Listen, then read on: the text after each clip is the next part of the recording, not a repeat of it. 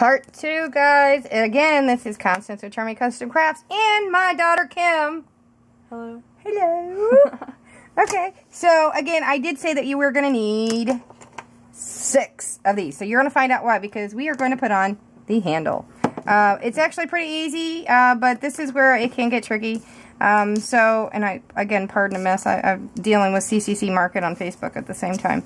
And Charming Custom Crafts on Facebook. So, now this is where the flexibility of the hot glue comes in handy.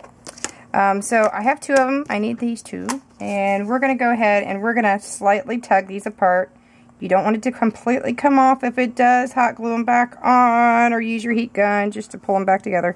Because you're just going to pull them. This is where the flexibility of the hot glue comes in handy. And don't worry about all the... I'm just so picky about the hot glue. So you're going to put some hot glue here. Hot glue right there. Here's where it gets tricky. You can use your mat. And then you're going to go, and you don't want to go all the way down for this particular design. You want to stop right there, and you're going to hold it.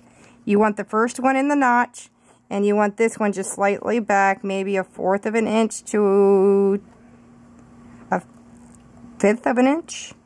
And just hold it just long enough for it to stick. This is a good time to kind of rub off any extra hot glue. And you just hold it for just a second. Please make sure when you are doing this that the handle is going the same way as the round notch that's going to rock. So please note that. This is very, very important. You don't want it to go the opposite way because then it won't rock. Or the arms will be backwards and then you're going to have to take it off. And again, that's where the hot heat gun comes in handy. If there's some this on it, doesn't really matter because I'll be cleaning it up. So, okay, so we've got that one ready. We need to do the other one. And I'm going to stick this one over. And it's almost like a rocking horse. As a matter of fact, I'm tempted to make a rocking horse now. But I went off of some pictures that, like I said, that I happened to capture. The one that I saw, I really hated the design. It's like really old fogey-ish. And I am not an old fogey. And it's funny because I started talking about my mom. I started talking to my mom about this, and she said that she had them. She had one back years ago. But her ex-husband threw it and broke it when he was just an asshole, guys. He's one of those guys that you just want deadbeat father, trust me. Yeah, let's not go there. Anyway, he beat her in the long run. She, you know, they're not together, obviously, because I'm here. Where would y'all be without me? Probably in a better place, but that's okay. So, and again, I held it long enough. And your craft mat would be better. I'm just taking pictures on the black paper for our CCC Market, so... Looks like I'll have to get another piece, but that's okay.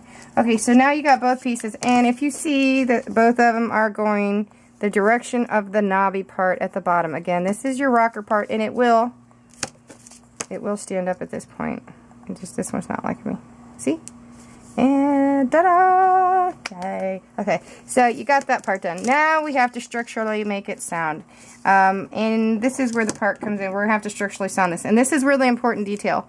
This is really important because this is what's going to make the structure for making it a pocket. And this is how I came up with a different design because I couldn't remember. So I'll teach the easier design another time. But again, this has been around for a long time. So I'm not going to use a big one. It's the only big one I got left. So I need to get some in my son, so gratefully. And again, lots of bracelets going on CCC Market. And I think 5 of them or 4 of them has already been sold, at least quote-unquote sold. So you're going to take another one of the clothespins. And you can see where the notches are down here. This is a very important part because if you do this wrong, you're not going to get a pocket. And I'm glad I get to do this. See, I want you guys to notice that all the round parts, this is why that I do that this way, so that you always know all the round parts go the right way, the same way. So you're going to put some hot glue here, and you're going to be very careful. Don't worry about the strings. I would not worry about it. You want to make sure it does not go over that line. And you want to make sure that you start to wobble it to straighten it right here. This is where it starts to straighten, and you give that support. It doesn't take long. I do suggest that you keep up with keeping as much of the hot glue flattened.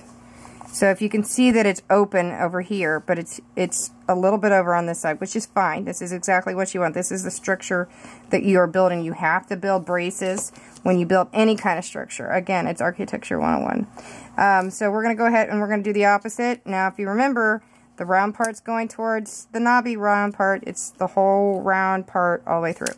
So we're going to go in. We're going to do it again here. And you got to make sure that it stays level. And again, stay away from crossing that line back there, because now we are on the opposite side. Hello, anybody on my Charming Custom Crafts? They're either leaving me a message or liking. Okay, so that one's on. That quick. This is a lot faster than it normally takes me, because I'm really anal about making sure it's, when you're doing just one. But I'm actually going to be doing two while I'm working with you guys. So you're going to want to do that to both of them. So we're going to go ahead and do this one real quick, obviously. But go the opposite way. And again, if you didn't catch it the first time, I do not fast forward anything because it's important that you guys learn this. Again, do not cross over that line. And this is where you start to make sure it doesn't wobble, and you want to get it as straight as possible. Don't worry about any extra glue. Don't worry about any of the cobwebs. And if you notice, it's right there at that edge of the indentation. That's a good little hint to know where that if you're making it straight, that you have it straight. This is now solid. It's not going to bend and move. Okay, so we're going to go ahead and put another side on. Don't worry about excess, because again, when we get done at the very end, well, I'm not going to do it. You guys will do it. It will disappear. So again, lining up, not crossing over the line. On the left side with the straight structure part, we now have two pieces. Yay! Audience, please. I know y'all think I'm freaking crazy as it is. See, it's all rocky front. All round rocky front. That's what you should have all the way around. All the straight back should be in the back. All the round should be at the rounded part of where your hand would go over the rocker. Okay, so now this is where we got to start putting it together, right? So again, I need some more. And the pearls that you're seeing are going on CCC Market tonight. So you're going to take this one and you're going to do, and I'll show you here in a minute. Just go ahead and put some hot glue on. And you're going to go make sure the round part's in the front. And you want to make sure it's over just a tad on that side so that you know that you're crossing over and keeping it straight. This is how it stays straight. This is one of those clue things that I try to teach. This is why I teach more lifestyle. See, now it's completely sitting, and you can see that I barely went over and it's holding down straight. So you got the full pledge rocker. That's the beginning of your seat. And depends on how you feel, whether or not you want to do this to keep from getting stuck with hot glue, or if you want to actually put it on the clothespin, you can. Now if you notice this way goes this way, you're going to do the opposite and put, you have to go the opposite because structure has to be balanced. If you see now that it is now solid, and if you look down in the center, it's the opposite.